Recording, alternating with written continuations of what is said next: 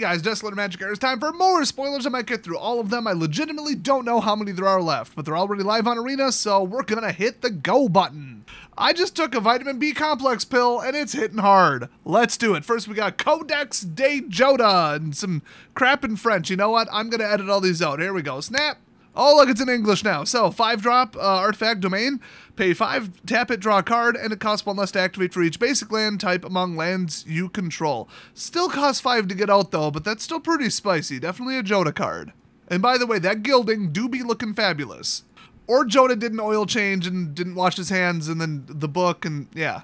Next up, Sten, Paranoid Partisan. Okay, you're not paranoid if, like, people's heads are splitting open, robot crap's coming out, okay? Then pretty much whatever you believe at that point, conspiracy-wise, is probably pretty legit. So it's 1 blue, 1 white, 2/2 legendary creature, human wizard, and a Sten Paranoid Partisan enters the battlefield. Choose a card, card type, pardon me, other than a creature or a land. Spells of the chosen type cost 1 less to cast. Okay, that's kind of neat. Could be auras, that'd be pretty fun. I mean, I don't know why you choose auras instead of enchantment. In fact, that's not even within the rules, but also, if you pay 3, 1 of each color plus generic here, exile this card and return it to the battlefield under its owner's control at the beginning of the next end step. Oh, so he just teleports away if there's danger. Smart boy. Next up, Haughty Jin. Let's see if this one's as crap as the last one. I mean, it's already 4 toughness for 3 double blue, and it's a rare. That can't be that bad. Flying, and its power is equal to the number of instant and sorcery cards in your graveyard. Okay. Instant and sorcery spells you cast cost 1 less to cast. Holy crap, this is like the most playable, powerful Jin they've ever printed. I'm not going to check on that, I'm just going to say it. Next up, wait a minute. Hold up. Wait a minute.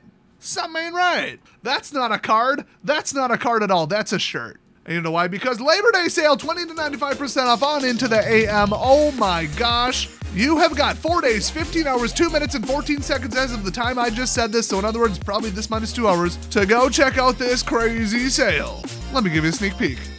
Oh my gosh, does that say bestsellers 20 to 95% off? Yes, it does. Look at these prices, $7.95. They've lost their minds. Look, that could be you right there. That could be you, $11.95. Holy crap. And this is not a small sale, by the way.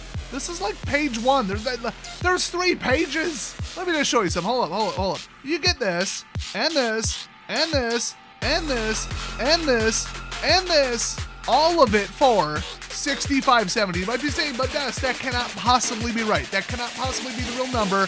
And you are correct. If you believe this, you're a crazy person. Why would you possibly think that that was accurate? The real number is $59.16 if you use code DESTHREADS. That's right, 10% off, even to sale items. Go check it out, link in the description. Let's go. Check them out in the link below. Back to the spoilers, we got Defiler of Flesh. Oh, he's gonna have a hard time wearing a t-shirt. I'm sorry, Phyrexians. The sale does not apply to you. Anyway, it's a double black 4 cost 4/4 Phyrexian Horror with Menace. Ooh, and as an additional cost to cast black permanent spells, you may pay 2 life. Oh, we're finally seeing the black one from the cycle. This looks pretty good. And those spells cost 1 black less to cast if you paid life this way. This effect reduces only the amount of black mana you pay, not generic. To me, that's phrased incorrectly. It says amount of black mana you pay, not amount of black mana in the cost. You can pay black mana for generic, so the way they phrase it is just completely incorrect. Anyway, also, whenever you cast a black permanent spell, target creature you control gets +1/+1 against menace until end of turn. Ooh, this guy's just gonna hit. Holy crap, this is a good card. I don't think it crosses the line at all, but it's really good. Next up, Juniper Order Root Weaver. It's a 2 cost white 2/2 human druid with kicker 1 green, and when it enters the battlefield, if it was kicked, put a 1/1 counter on target creature you control. Now see, my number 1 deck right now, and my number 2 deck actually, are green-white, and I just wouldn't run this. Enchantments are still too powerful. I took a quick peek on Arena and just trimmed my deck down a little bit, and it's playable, and I just absolutely crushed someone with it. There weren't many additions from Dominaria, actually, which is kind of funny. I threw a Johnny in there because I thought it was funny. Oh, then that overpowered as balls Serra card that I'm not sure we've actually seen yet. I think it's in this video. But I try not to look ahead too much because, you know, I want my first impression to be my first impression, so let's move on to Jaya's Firenado. Well, they already printed Sharknado, might as well do this. So, this might have been, I'd say how she died, but I feel like it would say Story Spotlight, but I don't know. Let's read the flavor text. For all their supposed advances, the Phyrexians still aren't fireproof. Yes! God, I love Jaya! So when I was out on the West Coast last weekend, which I guess if that's news, that's where I was, and I was at a thing, and they started playing Despacito, and this like 70-year-old Mexican lady was dancing to it, and so I was like, well, I'll dance too. Jaya is still a slightly even cooler old lady than her. And we had a frickin' ball, okay? Anyway, this wonderful card is a 5-cost common red sorcery, so you know that ain't good. It deals 5 damage to target creature or planeswalker, scry 1. Okay, I mean, it's just, yeah, it's a draft card. It's a sealed card. It's whatever. Next up, oh, here it is. I actually didn't think it was this early. Holy crap. Okay, Serra Paragon. A mythic, double white. Serra's in the name, 3/4 creature angel. Buckle up. Flying, and once during each of your turns, you may play a land card from your graveyard, or you may cast a permanent spell with mana value 3 or less from your graveyard. If you do, it gains when this permanent is put into the graveyard from the battlefield exile, and you gain 2 life. So not free cast. It still has to be there, and there's 0 benefit to stuffing it there because you're still paying for it, and they put a limit on it. Still, this card is bonkers. This is like an insanely good, powerful, almost automatic include in a white deck right here. Just as like a difficult but not that difficult resurrector. It's just a little option while you're slamming them in the air 3/4. So if they blow up enough of your stuff, they've got to now blow up this, or you're going to undo it slowly over time, but giving them enough time to breathe. This is just masterful card design right here. I'm telling you, they must not have let Mark Rosewater anywhere near this set. This is like balanced, it's sane, it's creative. There's still some standouts, and the state of standard is still crap, but if they make the next 7 sets after this well-designed and this careful, after the next rotation, so late 2023, Magic will be back. Right there. Lower the complexity, stop confusing people, do interesting creative stuff, lower the power level, and then still make some obscure stuff for Commander. There you go. Unplayable 3-color crap that works great in Eternal. Keep it coming. I don't care. Or just keep making Commander Horizons and just do it twice per year and keep your stupid hands off of Standard. How about that? Good financial decision. The set is amazing. This is the best single set I've seen so far since Origins. So next up, apparently birds aren't real because Phyrexian Espionage. It's a fake. It's a robot. Don't believe the man. I'm not going to be a part of your system. Woo! This Vitamin B's kicking hard. Anyway, it's 3-cost blue sorcery with kicker 1 plus the black. Draw 2 cards. If this spell was kicked, each opponent discards a card. It's kind of annoying, but a discard that costs 5. Go for it. That's probably what it should cost. Getting sick of that 1 and 2 crap. Getting even more sick of the 3 stuff that hits double.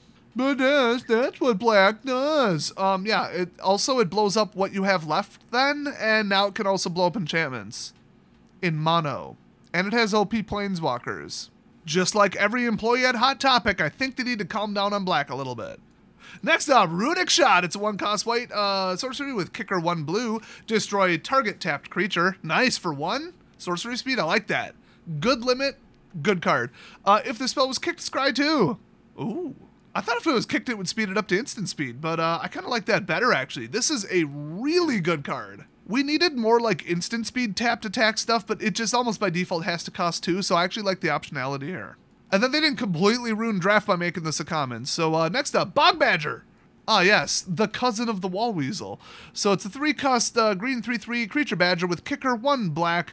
When Bog Badger enters the battlefield, if it was kicked, creatures you control gain menace until end of turn. Ooh, temporary but devastating. I like it. It doesn't give them much warning, but like if they already had enough in play to just about kill you, and you were just going to maybe hopefully block and then turn it around, yeah, you better watch out for cards like this. Because, I mean, it's only 4, but like Menace, effectively your blockers are cut in half. So if you can't blow this up or counterspell it or stop the army, you've already failed. So, I mean, I don't think that stuff that gives you this short of time to react is automatically bad. It's just good as long as they keep it in check. They keep it within reason. Like I said, this set design is amazing. Next up, Lagomos, Hand of Hatred. Oh, they've got a visitor from Rakdos. Couldn't think of the name for a second there. Well, the Pimp Hand is strong with this one because it's a 3-cost black-red 1/3 legendary creature human shaman. And at the beginning of combat on your turn, create a 2/1 red elemental creature token, nice, with trample and haste, even nicer. Sacrifice it at the beginning of the next end step. I figured for that amount of mana and a free trigger, you would have to get rid of it. And then tap, search your library for a card, put it into your hand, then shuffle. Activate only if 5 or more creatures died this turn. What a lovely consolation prize if they blew everything to hell, but somehow left him. So a throwaway creature that's pretty powerful, but it doesn't stick around and build up to, like, unbelievably out of control over time. I'm telling you, I'm actually excited to draft this set. Next up, Runeveld Hordemaster. It's a 2-cost red 1/1 Goblin Warrior, and other goblins you control get +1/+1. I hate it. And when it or another goblin you control dies, exile the top card of your library. If it's a goblin creature card, you may cast that card until end of Your next turn, okay. I mean, yeah, Goblin decks probably have about 3 mana at any given time, tops, so might as well extend it next turn, but you finally kill the Goblins and you replace him, and then this is a Lightning Rod, but he's only a 1/1, because he doesn't even boost himself, but you'd want to get rid of this, but he's only a 1/1. Do you want to get rid of the 3/1 instead? You know, it's kind of balanced, but Red Rush Goblins typically aren't, so I'm not going to say this is like a good card or that there's anything good about it, but it by itself looks almost tame. Next up, Wingmantle Chaplain. It's a 0/3 for 4. Human Cleric with Defender. Interesting. When it enters battlefield, create a 1/1 white bird creature token with flying for each creature with Defender you control. Really? And then whenever another creature with Defender enters battlefield under your control, create another 1/1 white bird creature token with flying. I don't think you're going to win that way, but it's kind of funny. I've got to see this all Defender, all wall deck. I got to see if it's any good. I think no, but I've got to see it. I mean, it would be white-blue. Maybe you can do something else with that. I've seen some good white-blue cards. So next up, Vodalian Mindsinger. It's a 3-cost double blue 2/2 Merfolk Wizard. That looks like a goblin and a dinosaur, but oh, they're on top. Okay, I just got that. It's been a long day. So it has Kicker, 1 generic plus 1 red, and or, so you could do 0, 1, or 2 kickers, but the other one has to be 1 generic and 1 green. So I've only seen this on 1 other card, but it's interesting. Vodalian Mindsinger enters the battlefield with 2 1/1 counters on it for each time it was kicked. So this thing legit could come out pretty big, but it would cost you 7, so it wouldn't really be that big. It just kind of scales. It's kind of a little bit more fair than Level Up because you can't do it over time. You got to pay for it all at once. It just makes the card good early game and then usable late game, you know? Although 2/2 for 3, I don't know if good would be it, but let's see what it does. So when it enters the battlefield, gain control of target creature with power less than its power. Oh, okay. For as long as you control it. That is insanely good, and that is going directly into one of my decks. Just realized my mono blue Kidnapper deck, probably 90% of it cycled out, and I don't run the other colors. I might be able to splash some duels just to get this done, though. This is like that good of a card. I mean, this is, it's not quite Mind Flayer for 5 when you're paying 5, and it's not very useful at all for 3, but, oh, I don't know. Here's the problem. Passive boost, clone it. There you go. Boost all Merfolk, clone it. Now you've got a problem. Hard to set up, but that would be the best use of it. Next up, here we go. I'm going to make this the last card because dang. This is the legendary, literally, Lotus that they talked about. Mark said there's going to be another Lotus, and you know they were going to go hard. So it's a 5-drop. It is legendary, so you can only have 1. And Timeless Lotus enters the battlefield tapped. I don't know why I said that so dramatically. It enters the battlefield tapped. Okay. So if you tap it, you can add 1 of each color. That's 5 mana. Wow, this is powerful without being like game breaking. I mean, okay, outside of standard, I'm sure you could like drop this in for free. I'm a little worried about that, but not really because I don't play other formats that much. I mean, I could estimate this being between $5 and $50, just depending upon how much it takes off, you know? If you can free cast this with some other cheap card and then just wait a turn, you've got 5 additional mana for the rest of the game. That is crazy. Now, the colors that don't match your deck, you're just gonna have to feed them into generic, but that's fine. This is one of the most powerful mana rocks ever printed. Now this is, you know, color locked obviously for a commander deck, but if you're playing 5 color, I can't imagine you wouldn't run this, but that alone isn't going to create enough demand for this, not really. So we'll just have to wait and see. I mean, it's pretty obvious. There's not much to read into this. It just is what it is. It's pretty obvious what it does, and pretty obvious that if you got it out for 5, it's good. If you got it out for less than 5, it's really good. But you know what else is a really good value? Into the AM, 20 to 95% off. Go check that out. Link in the description. Use code DESTHREADS. Check out the clearance sale. You got just about 4 days. I'll see you guys next video.